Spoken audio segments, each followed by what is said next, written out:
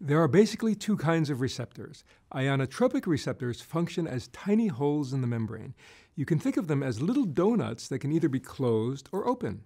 When the neurotransmitter molecule binds to an ionotropic receptor, it typically triggers the opening up of a tiny hole through which charged atoms or ions such as sodium, chloride, or potassium can flow into and out of the postsynaptic neuron. Metabotropic receptors, in contrast, don't typically directly open a tiny hole in the membrane, but rather trigger secondary signaling cascades inside the postsynaptic neuron that have relatively delayed downstream effects, including sometimes the opening of other receptors.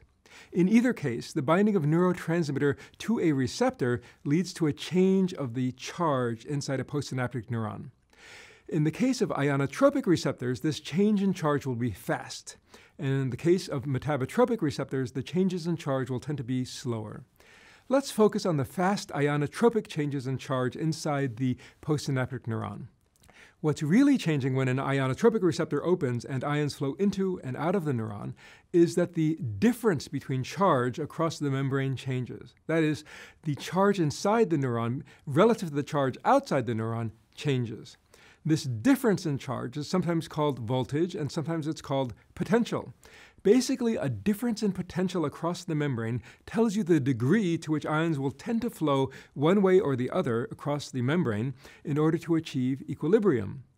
A neuron would be at equilibrium when there is no difference in charge between the inside and outside of the membrane. This generally occurs only when a neuron is dead. When a neuron is alive, it actively keeps the voltage across its membrane far from equilibrium. This allows neurons to do important things like fire. Living neurons tend to have a negative resting potential. This means that even in the absence of input, neurons are far from equilibrium. In order to maintain a negative potential, there have to be more positively charged ions outside the cell than inside of it, or more negatively charged ions inside the cell than outside of it.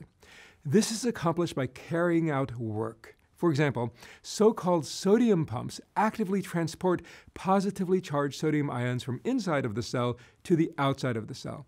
It therefore takes expensive cellular energy to maintain this resting potential.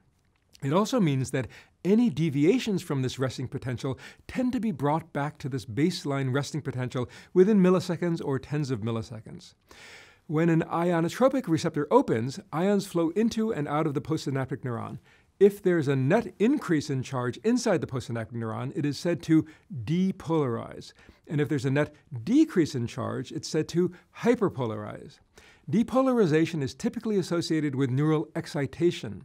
That means that the neuron becomes more likely to fire an action potential. Conversely, hyperpolarization is typically associated with neural inhibition. That means that a neuron becomes less likely to fire an action potential. Let's say that the resting potential of a neuron is minus 70 millivolts. When an excitatory neurotransmitter, such as glutamate, binds to an ionotropic glutamate receptor, the pore opens and sodium rushes in. This leads to an increase in the net charge inside the cell.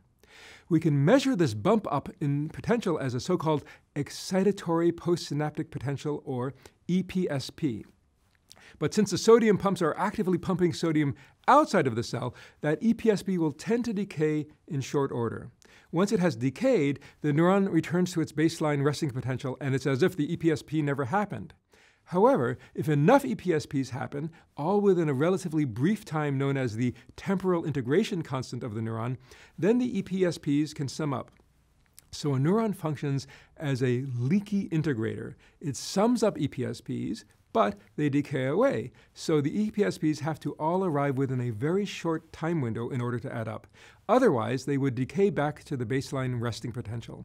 Once that happens, it's as if the EPSP never happened. So another way to think of a neuron is to say that it forgets that it was ever excited once it has returned to its resting potential. Now, if EPSPs do successfully add up, and if this sum of EPSPs pushes the potential above the so-called firing threshold for the neuron, typically around minus 55 millivolts, then the neuron will fire an action potential away from the axon hillock down the axon. In fact, the final decision whether to fire or not is made at the axon hillock. If the firing threshold is reached at the axon hillock, then boom, an action potential is ballistically generated in an all-or-none fashion. There's no such thing as a partial action potential. It either happens or it doesn't. However, a neuron can also be hyperpolarized by inhibiting inputs, typically triggered by the binding of a neurotransmitter molecule known as GABA to GABAergic receptors. If these inhibitory ionotropic receptors open, then the net ionic charge inside the neuron goes down or is hyperpolarized, bringing the neuron further away from the threshold for firing. There's a dynamic interplay between excitation or depolarization and inhibition or hyperpolarization. In this drawing, you can see how EPSPs add up and how, if they reach the firing threshold, how the neuron generates an action potential. You can also see here how IPSPs can add up and inhibit the cell, making it less likely to fire. Let's now look at what happens when an action potential is generated. You can see that initially, the net charge climbs massively above the resting potential. This is typically because positive ions, in particular sodium ions, rush into the postsynaptic neuron. But this change in voltage triggers the opening of other receptors, which lead to the net outflux of positive charge, typically an outflow of positively charged potassium ions, leading to this rapid collapse in potential here. After firing, a neuron's potential will often overshoot, descending below the resting potential. This leads to a refractory period during which the neuron is so hyperpolarized that it cannot fire.